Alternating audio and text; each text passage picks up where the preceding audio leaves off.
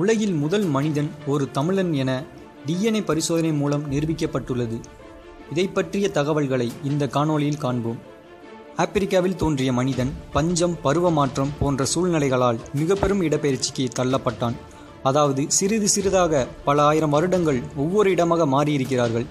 வெவ்வேறு ரயில்களை பிடித்து ஒரு இடத்தை சென்றடைவதற்கு ஒப்பிடப்படுகிறது இந்த இடப்பெயர்வு.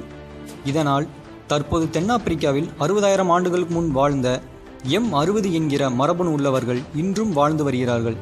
இதற்கு அடுத்ததாக கூறப்படும் M130 மரபணு பயணமும் 12,000 கிலோமீட்டர் தொலைவில் உள்ள ஆஸ்திரேலியாவை அடைவதாக இருந்தது.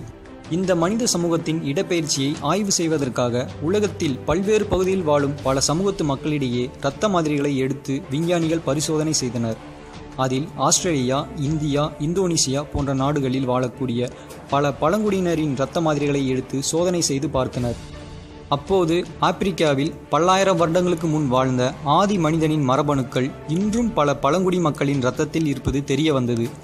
அதன் அடிப்படையில் தென்னிந்தியாவில் குறிப்பாக தமிழகத்தில் உள்ள பல மக்களின் இரத்த மாதிரிகளும் சேகரிக்கப்பட்டன.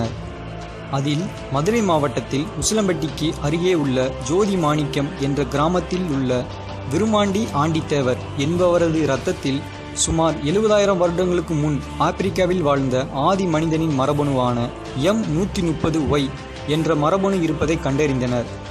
அவரிடம் மட்டுமல்லாமல் அந்த கிராமத்தில் வாழ்கின்ற பலரிடமும் இந்த மரபணு இருப்பதை கண்டறிந்தனர். விருமாண்டி ஆண்டித்தேவரும் ஜோதி மாணிக்கம் கிராமத்தை சேர்ந்தவர்களும் பிரம்மலை கள்ளர் சமூகத்தை சேர்ந்தவர்கள் ஆவர்.